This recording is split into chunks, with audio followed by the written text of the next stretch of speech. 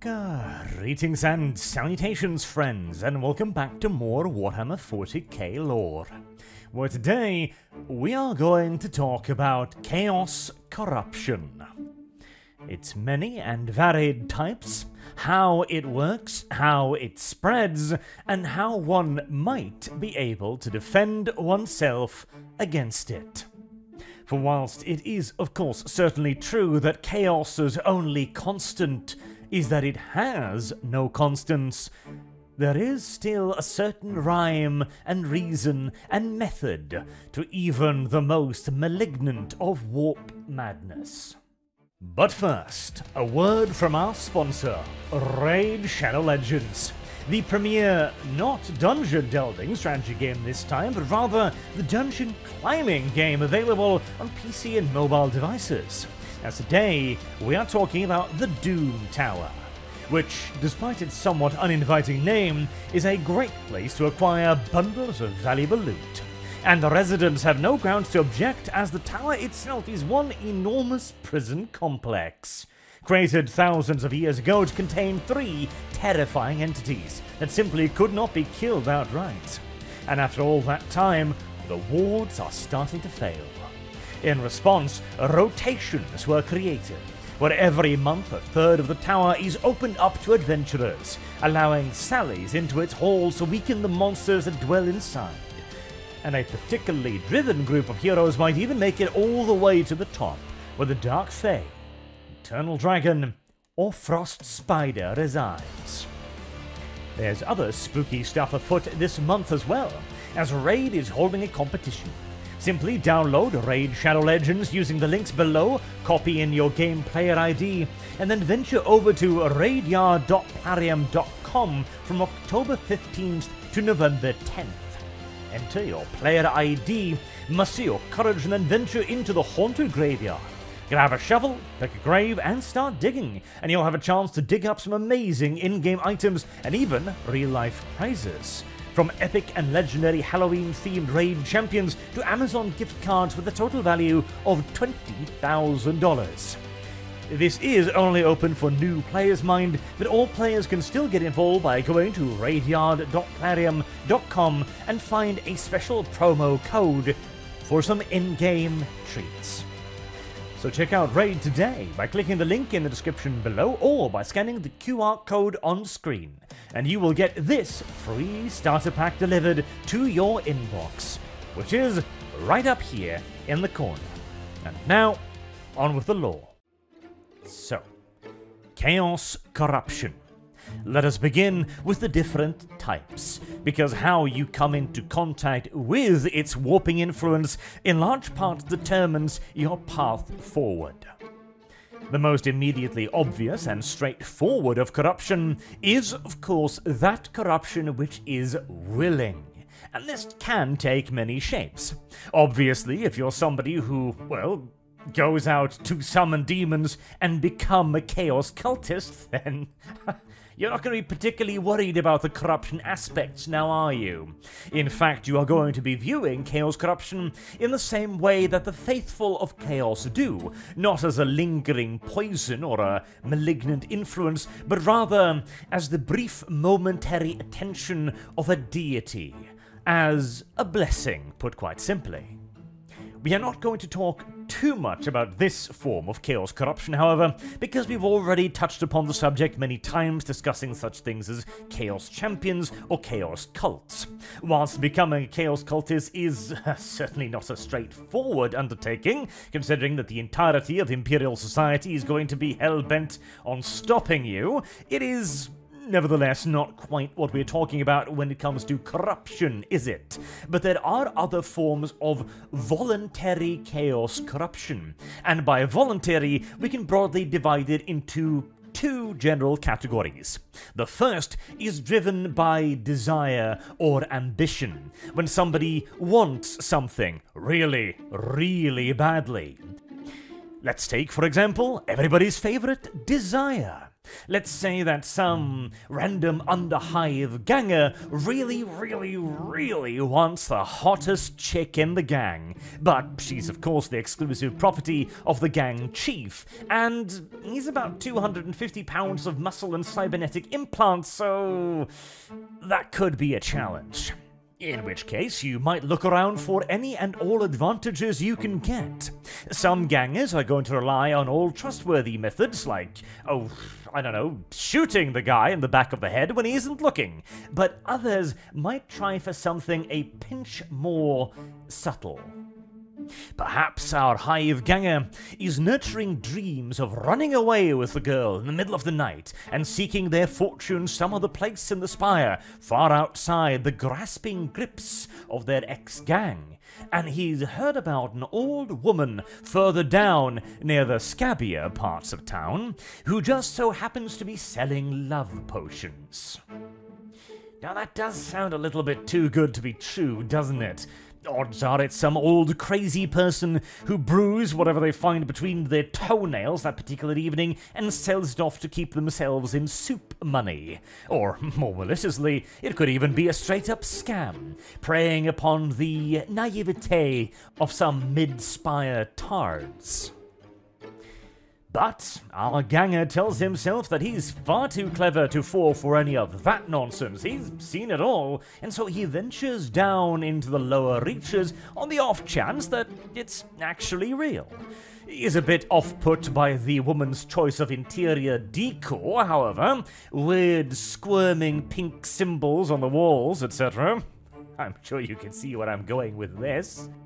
And the old woman puts on a sufficiently mystical display, some puffs of smoke here and there, and some weird spell-like chanting, not to mention again that fancy glow right there on the inside of the bottle. Thoroughly convinced then, our young ganger purchases a potion, and the next great feast, he slips a couple of drops of demonic date rape drug into his fancied Fraulein's drink, and voila! It works. She falls madly in love with him, cannot wait to run away together, and so they do. Bing bang, bada boom, happily ever after. Because I'm sure there's not going to be any nasty after effects, and we'll see our ganger tied to a table a couple weeks later, with his wife standing over him with a kitchen knife. Of course not. That kind of stuff only happens in fairy tales, after all, the old school ones. But for the purposes of our discussion, the question then becomes, let's assume that the ingredients of this potion are not entirely herbal in nature, shall we say. Our young ganger, of course, has no idea about any of this. He probably has no idea what chaos is. He probably, in all due likelihood, doesn't even know the word chaos.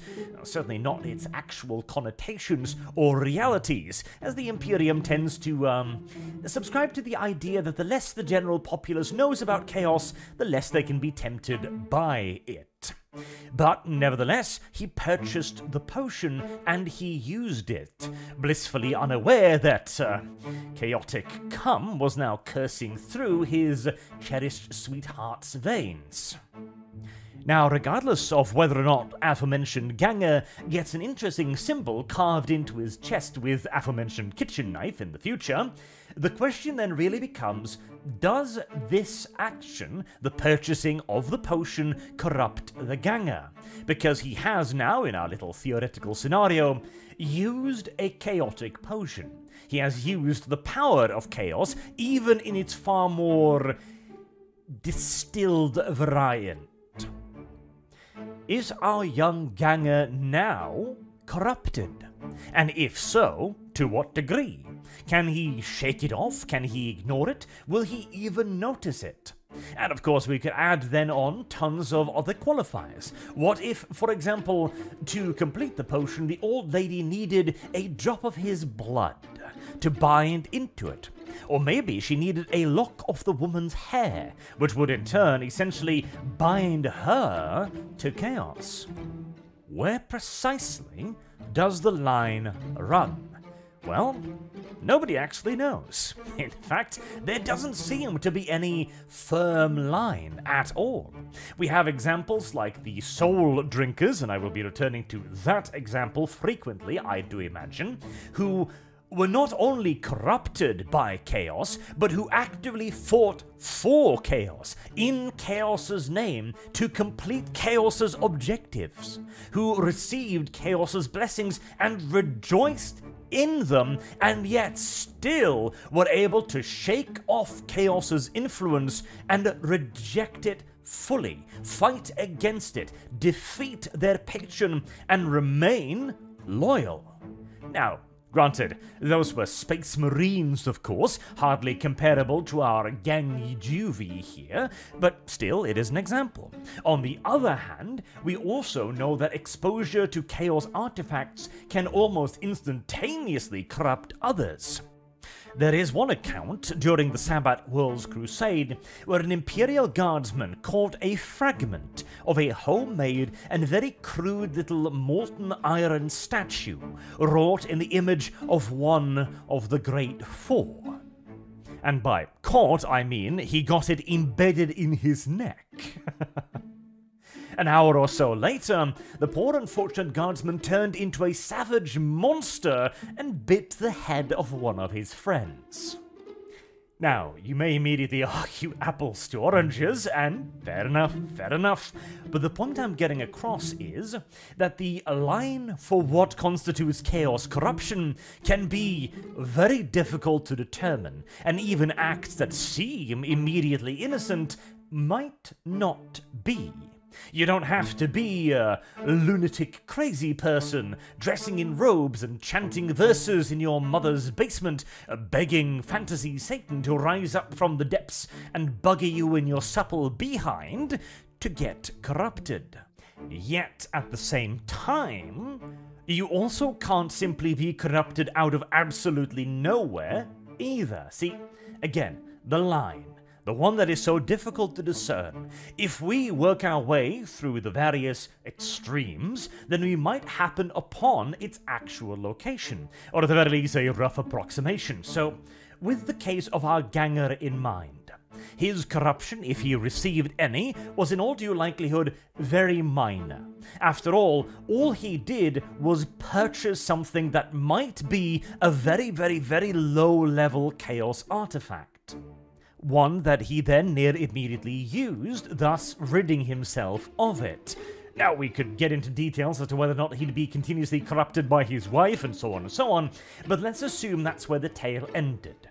He may have received a small dosage of corruption, almost in the idea of radiation. It's not a perfect analogy, but it sort of works, right? You are close to an object that holds chaos powers, thus, if you stay near it for too long, you imperil your soul. Bearing in mind the previous example of the shard of the crudely carved little icon of a chaos god, that certainly seems to have some sort of truth to it, absolutely. But at the same time, looking at the other example of the Soul Drinkers, it also clearly is not a hard and fast perfect rule. It may, however, lead our ganger, presuming he lives, to seek out other shortcuts. Okay, let's say that his wife doesn't sacrifice him in a bloody BDSM kink ritual, but instead they actually live for quite some time. But needing to escape from their previous gang and trying to find a new life, etc., is a lot harder than either one of them had ever imagined.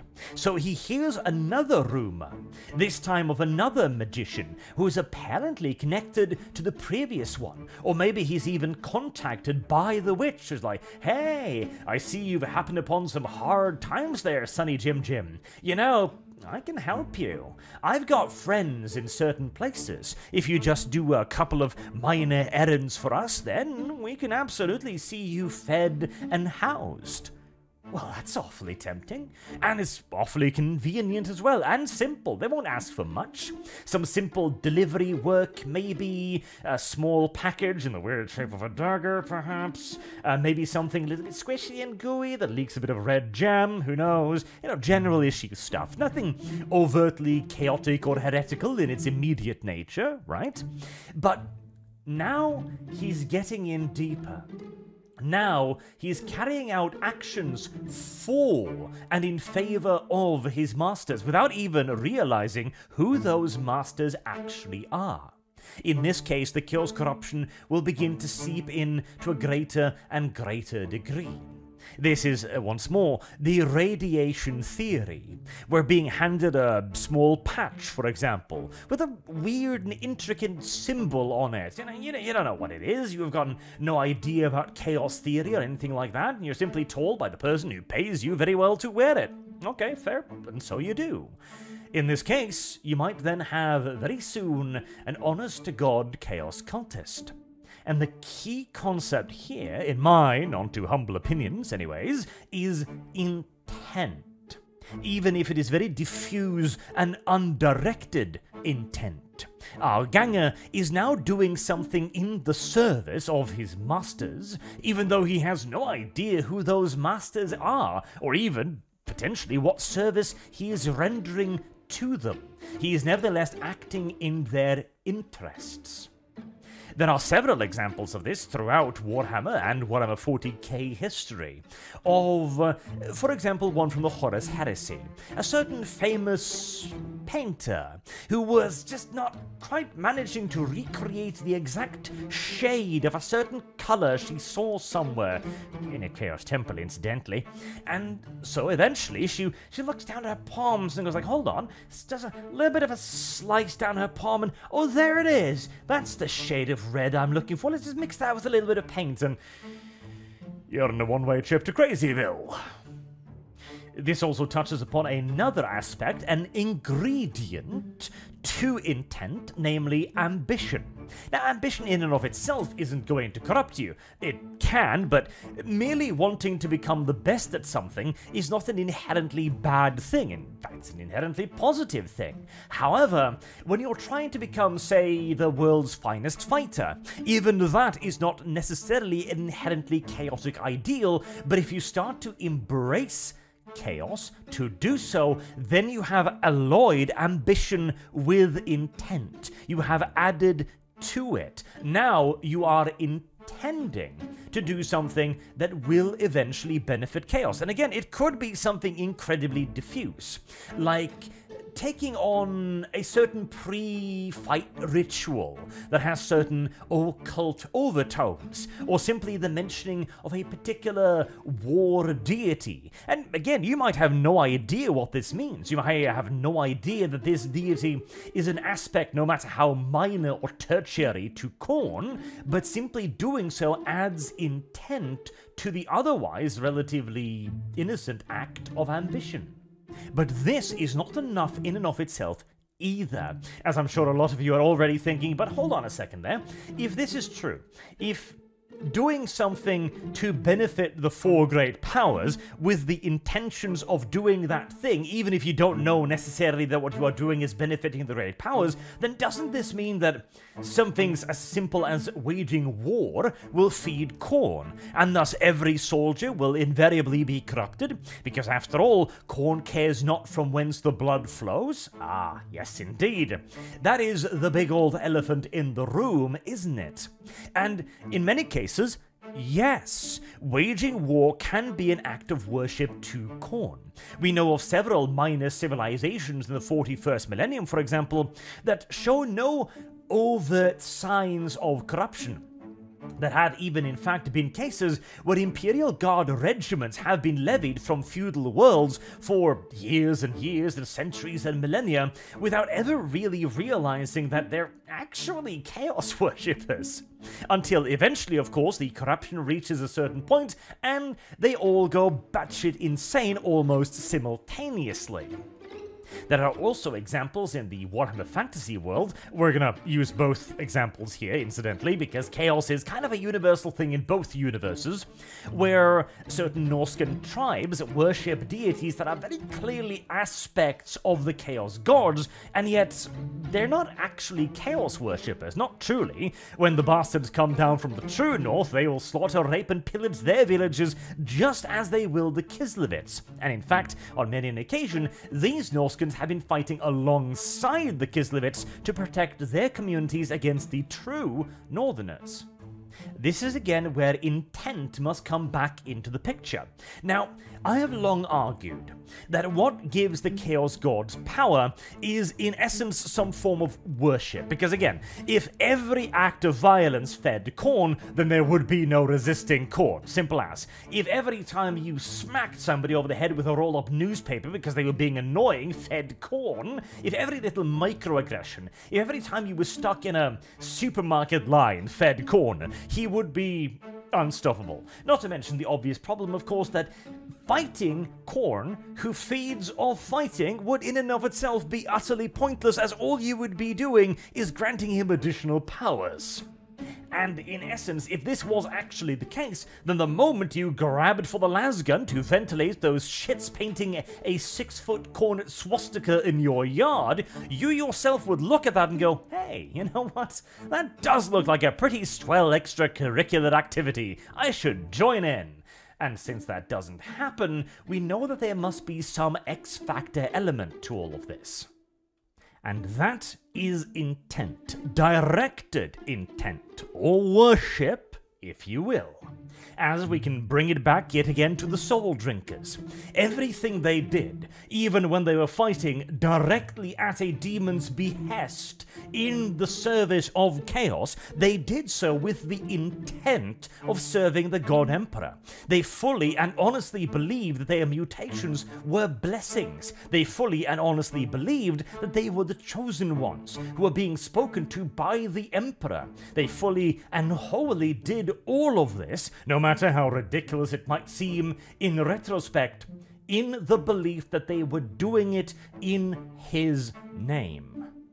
And it is because of this intent that despite having done so much in the service of chaos, despite having accepted chaos's blessings as a gift, they could still remain loyal. And again, they were Space Marines. They're special, right? Well, there is another name for this phenomenon, the Armor of Contempt. This, of course, is again from the Sabbat World's Crusade, when a certain Colonel Commissar, along with a group of his loyal men, went down to a chaos-held world, and spent a great deal of time on that planet, surrounded by all manners of nasty chaos nonsense, and yet re-emerged untainted, despite the Inquisition's fervent attempts to find some sort of evidence to the contrary. And of course, if you're a fan of Gaunt's Ghosts, you will no doubt know that Armor of Contempt speaks to a real phenomenon. When the Colonel Commissar explained why he and his men could somehow have re-emerged without another limb or three, he explained that he had clad himself in the Armor of Contempt.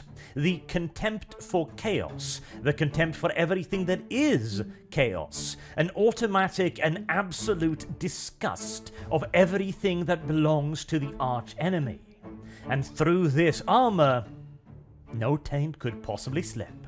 Which of course vibes very well with my own theory of intent being an absolutely necessary component of actually feeding the Chaos Gods, or at the very least to become corrupted by their powers.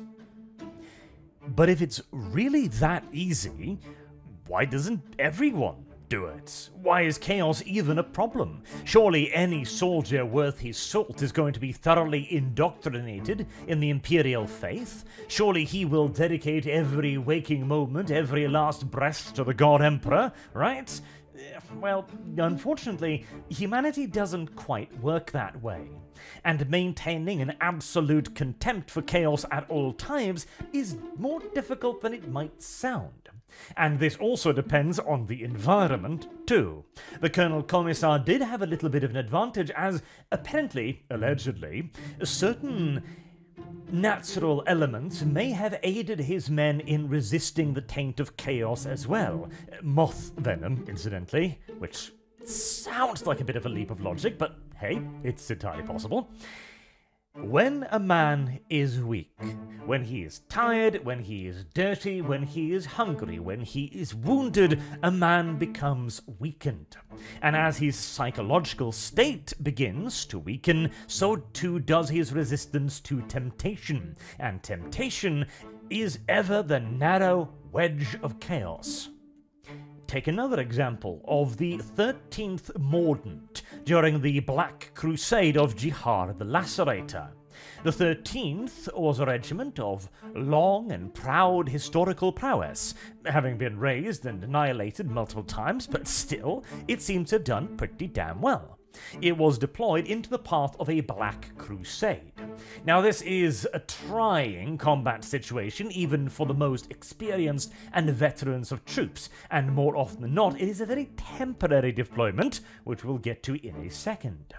The Mordant, bearing in mind their deployment area, were equipped very, very well with Munitorum-sanctioned priests and commissars to maintain morale and the spiritual sanctity of the men. They were given every possible preparation, they were given every specialist, they were given every sermon, and they were constantly being followed up by these individuals who knew exactly what to look for and exactly how to reinforce their charge's armor of contempt. And the 13th did pretty damn well. They had multiple successful engagements, but slowly but surely they began to change. To begin with, it was simple things, soldier things, like gathering up various trophies from the defeated enemies. It started with a handgun here and there, normal, natural. Every soldier wants a backup piece, and if they're simply scattered around the battlefield, you'll grab one or two, of course. They started picking up enemy-used weaponry. Again, your lasgun is out of reach, and so you grab an enemy weapon. Fair enough, fair enough. They started looting their supplies, their food, their water, their power packs, their hand grenades and explosives. Again, circumstances dictate, right? But then it moved on into trophies of a more human nature. A tooth, a finger, a horn from a particularly repulsive mutant. And all too soon, they were carrying fetishes.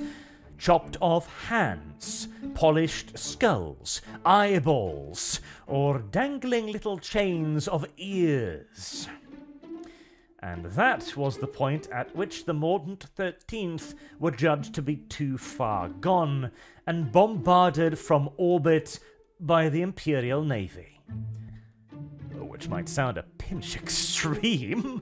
They had just won multiple victories for the Imperium. They had proven to be an extraordinarily effective formation, specializing in combat engineers and the ability to take on heavily entrenched Chaos forces. Not to mention, this was in the midst of a Black Crusade, a minor one, but still, surely wasting manpower like this is beyond criminal, right? Well, the Inquisition has got a great deal of experience with this.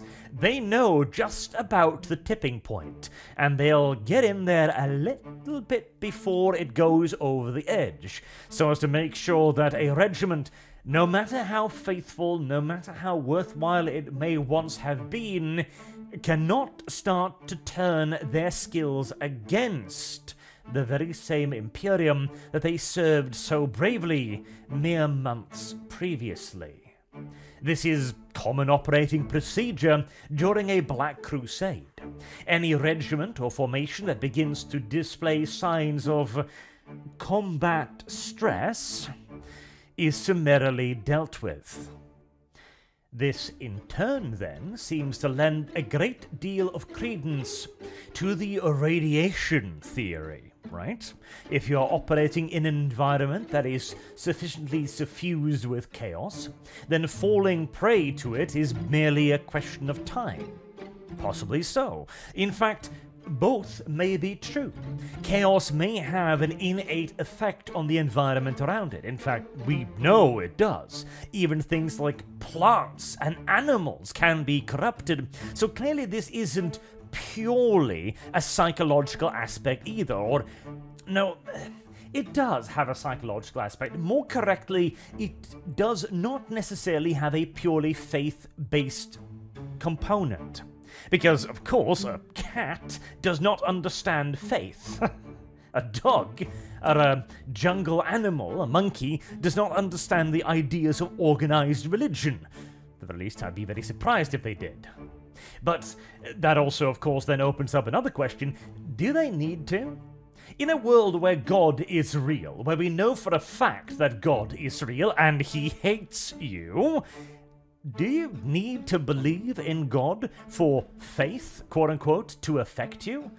I don't know, especially bearing in mind the specific rules of the 41st millennium. Since the warp can affect the material world, as again we know it can, there is a certain amount of credence to the radiation theory, but it might still require intent as well. There's the thing. If Gaunt can survive on a chaos-infested world for a period of time that nobody should believe was possible, and yet hardened combat troops can also succumb, maybe it is simply a matter of amount. If you're fighting in a Black Crusade, the radiation that hits you is so overwhelming that the tiny little temptations, the little whispering voices in the back of your mind get so insistent, so constant, that you give in almost subconsciously. The temptation to just, oh god, I just killed this enormous monster mutant. Oh boy, he's massive. God, how did I kill such a beast? Oh, he's got an enormous horn too. Wow, wouldn't that look amazing if I sawed that off? Oh boy, everyone in my platoon would love me for this. They'd sing my praises. That sort of temptation. And then you take it off, and now you have a trophy of a chaos creature. You have reveled in the slaughter of your enemy. You have created a fetish out of that horn. And who is to say where that little whisper of temptation came from? For surely a good Imperial soldier knows better, right? Whereas in the case of Gaunt, well, he's a bit more of a straight-laced lad, and he may simply not have received quite enough radiation. Though bearing in mind the man survived being flayed alive by the Blood Pact during interrogation, I don't know if there is such a thing as enough chaos radiation for Ibram Gaunt. We should also then debate the idea of chaos as a very slow corrupting force, as a poison, as this too is a very interesting element of it. In the Liber Chaotica, the favourite book of mine, to quote of course, there is a fascinating portion in the book about Nurgle, where a sister of Sigma describes a certain pox as something unnatural, not as a disease, and by pox we do mean plague as in disease here, but she describes it not as a virulent disease, not as a bacteriological or virological phenomenon, but rather as literal demons, tiny microscopic creatures chewing away at the host body, eating it from the inside cell by cell, and thus utterly and completely immune to any traditional medicine or administrations. Only prayer and faith and a pinch of magic can cure Nurgle's rot. Now, Nurgle's rot in and of itself is a catch-all term for a wide variety of demonic-based diseases, but again, you catch my drift.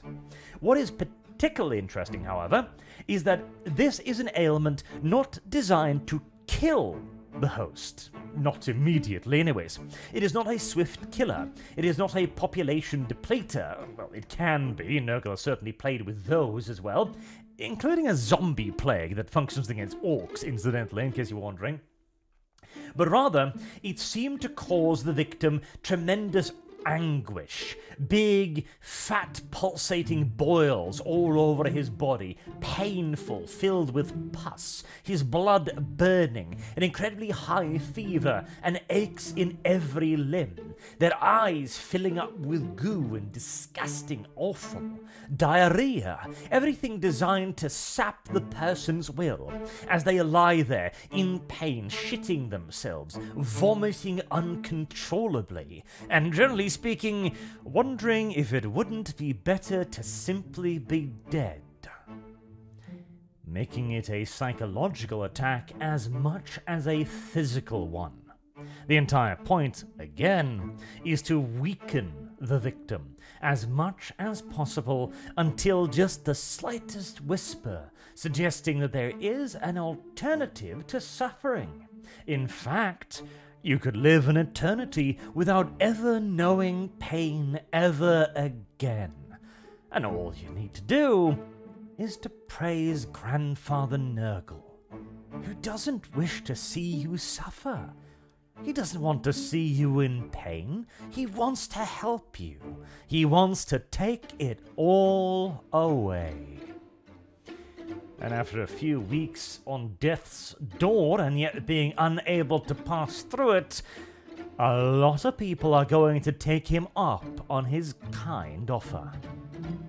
Now, this could result in our unfortunate friend exploding in a tide of bile and sinew, revealing a demon of Nurgle standing where he had once been laying. But chaos is not always quite so spectacular. In many cases, it will be far more advantageous for the Four in the north to instead do something a pinch more subtle, recruiting agents and servants and cultists to continue to poison human society. And this is, of course, where the slow corruption comes into the matter yet again. Let us say, for example, that a city, an imperial city or an empire town or whatever, is undergoing some hardships, as is usual, right? They have a shortage of food or water maybe, or perhaps they lack funds to purchase next year's sewing material, and so on. The countless little hardships that befall tiny communities all throughout feudal worlds. Which does describe a frighteningly large percentage of the Imperium as well, incidentally. During such times of hardships, individuals or entire communities may seek aid from a wide variety of sources, the overwhelming majority of which will probably be legitimate, be it banking organizations, local lords, or luminaries, etc., etc. But many a chaos cult has also infiltrated communities under the guise of legitimacy. Community organizations, unofficial churches, or faiths. Indeed, there are entire religious groups within the Imperium that are tolerated as offspins of the Imperial faith that have turned out to be something a fair bit darker. This is, of course, a favoured tactic of various gene-stealer cults, presenting themselves as good, honest worshippers of the God Emperor, whilst in reality their eight-armed version of the Emperor is a pinch less wholesome than all that.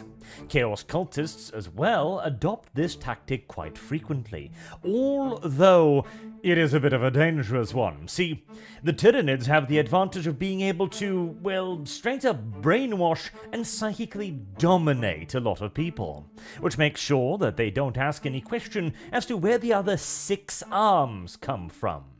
Chaos, however, often does not have this luxury, and so need to clad themselves in a fair bit more of a guise of innocence. A simple gathering of community representatives that want the best for everybody. When somebody's having a hard time, like a farmer not being able to pay the debt to his landlord, they might come over there and offer him a hand. And all he needs to do is, again, deliver a few packages. Maybe take part in their weekly sermons. Simple stuff.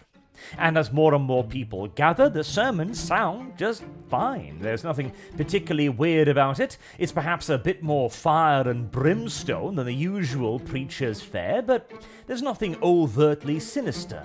Slowly but surely, then, more favors are being traded. More advantages are being taken. People begin to think that, you know what, these guys have got something going on here. There's more and more of them every day. They seem to command a pretty serious amount of respect, maybe even financial power in the local community. If I join them, I'll be set for life. And so the circle begins, one layer at a time.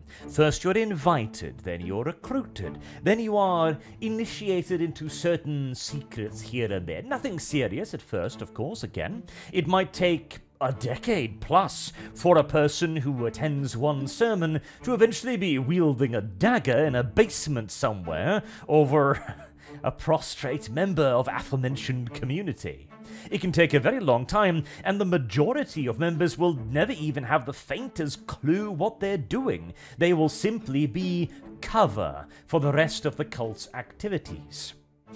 This can, however, spiral quite out of control rather rapidly, as there are tales of entire hive cities turning to chaos seemingly damn near overnight, with murder cults rising up from every street corner, apparently, attacking the rest of the population. Bearing in mind, you don't actually need to turn that large a percentage of the population before everything goes to hell in a handbasket. If you manage to mobilize, say, 5-6% of a highest population, that is an enormous quantity of people. And if you manage to get all of them to be violent at the same time, it is going to spread a lot of fear, which is going to increase your influence in the good old-fashioned warp term. As we mentioned previously, as people go hungry, as people go scared and cold, their resistances diminish swiftly. Until, mere hours or days or perhaps weeks later, the cult has grown significantly by people who are not even aware of what they're doing. All of this is the slow, seeping poison of chaos, the thing that might take years and years to cultivate until it all blossoms in a crescendo. And speaking of sudden and violent eruptions, there is of course one other form of chaos corruption we need to talk about as well. We've addressed incidental corruption, when you don't actually know whether or not you're being corrupted at all, but some minute action begins the wheel spinning. We've talked about more directed corruption, when people are creating schemes specifically to begin spreading the power of the warp. But what if we go one step further? Because warp powers are clearly corrosive in a way. They are corrosive to the soul. Being exposed to them for an extended period of time wears away at your senses, as we've seen with the cults, for example. And you do not build up a tolerance to this stuff. But what if you're exposed to it all at once, very, very suddenly? What if we skip the whole, tricking you into it part, the whole intent part, right? Because that's been kind of the cornerstone here. You need to carry out some sort of action with the intent of benefiting either the Chaos Powers themselves or whomsoever is scheming on their behalf to truly start becoming a victim of this. There needs to be something beyond merely doing something that a Chaos Power finds good. The Slaanesh example, we've already talked about this, the blood god, but there are less overtly violent ones. Slaanesh. There is another excellent excerpt from the Liber Chaotica, where a certain nobleman is talking about why he worships Slaanesh. And he simply says, what do you mean, why do I worship Slaanesh? Come on, Slaanesh is a god who asks nothing of me. She's not demanding I go on crusades in the north. She's not demanding that I beat to death heretics with a giant war mallet or anything like that. She's not demanding I better myself or do impossible things. All Slaanesh asks is that I enjoy what I do. She asks that I take pleasure in the food that I eat, in the wine that I drink, in the music that I listen to. That is all Slaanesh wants of me. Why would you not worship such a god? But of course, that is where it begins. The corrupting force of chaos. I realize, incidentally, we haven't been talking much about the fall itself because, well, I imagine you can figure that part out pretty well. Once the chaos corruption really sets in, you're going to get very extreme very, very quickly. Aforementioned noble, for example, started out with, well, Slaanesh is just asking that I enjoy my dinner, fair enough, but then every day thereafter, your perfect steak just doesn't taste quite as good as the day before. And the next day thereafter, it's lacking a little bit something. And so you start spicing it up a little bit more and a little bit more, and yet still it keeps losing flavor. It keeps losing that pizzazz that it had on the first day, that little bit of something special. And all of a sudden your life becomes dark and dreary and drab, until again you realize the missing ingredient usually is somebody else's suffering, or some form of an extreme. That's the thing with Slaanesh. Yeah, she asks that you enjoy your food, but when the food loses a bit of its pizzazz every time, she's then going to ask that you just add a little bit of an extra ingredient to it. You know, maybe the tears of children would be a perfect little topping onto my ham and cheese sandwich. In the case of the nobleman, incidentally, he didn't stop at the tears. I'm pretty sure he ate the actual child and, just general issue people around him, which got the Inquisition, or the witch hunters, more correctly, in that particular setting, to get a little bit suspicious as the peasantry were disappearing into his house and not re-emerging. Even as the pile of offal and detritus outside of his house continued to grow as well. But we are wandering somewhat off the point, as even in the case of our man-eating Marquis, the process of transforming him from a bon vivant gourmet into a, South Pacific Islander was a gradual process. But what happens if somebody's actually trying to convert you, full stop, immediately, just hitting you with a dose of warp magic, a forcible corruption? What then?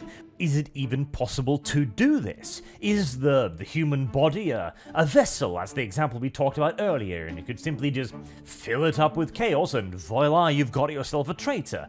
Well, perhaps, but there are certainly exceptions to this rule as well.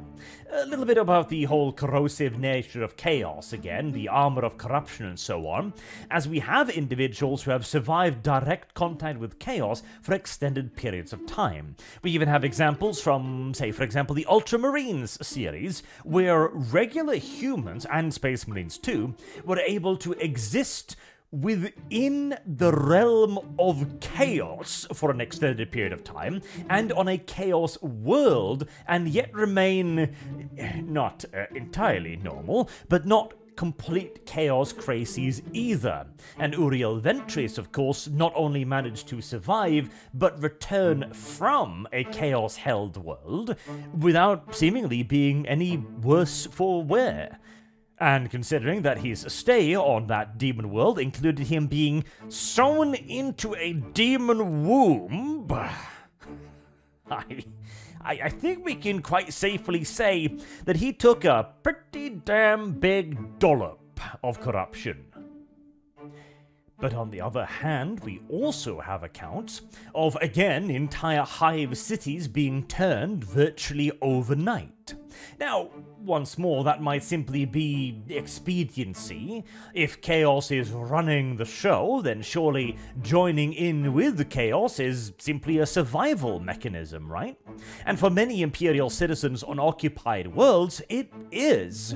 If chaos takes over your planet and becomes the ruling power, the administration, then for your average citizens, well, the best way to deal with that is in many cases to just get along with it. Especially as, whilst chaos can most assuredly be a rather brutal overlord, oh boy, can it, to some, it's not actually that bad.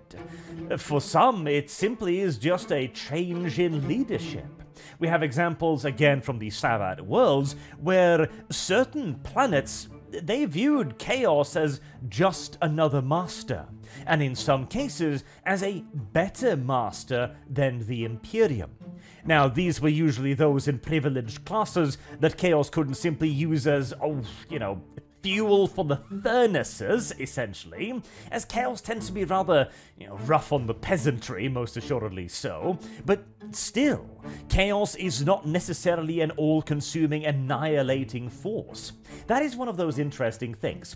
Nobody ever really considers that chaos society might have infrastructure, logistics, farms, chicken farms, hen houses, etc., but it does. The overwhelming majority of Chaos's servants are simple human beings who require food and water and entertainment and all of these various things that other humans require as well. And so for a Chaos Warhost to function, it's actually going to need to provide these things.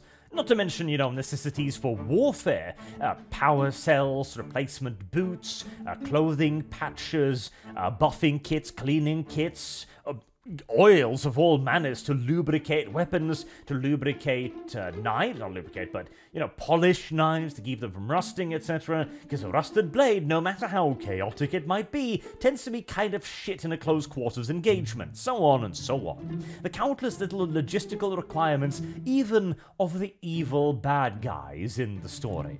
But again, we're wandering somewhat off the point here. We know then that there are examples where people can be corrupted very, very swiftly. Say, for example, being near a major chaos event. Take the Mordant, again, that we talked about previously. They were corrupted relatively quickly during the Crusade, and they were still in active opposition to chaos. Imagine being forced to witness countless chaotic rituals, being forced to bathe essentially in the dark, eerie glow of the warp day in and day out. How fast would it be to turn a loyal citizen of the Imperium into a slave to the dark gods? Who knows? The answer probably varies from person to person. For the average dredgers of the Imperium, who have no understanding of chaos and therefore no way to really clad themselves with the armor of contempt, it might be very easy to see chaos as, well, yet another overlord, as perhaps even a source of salvation in dark times. Once more, somebody who is vulnerable spiritually is going to be far quicker and easier to corrupt.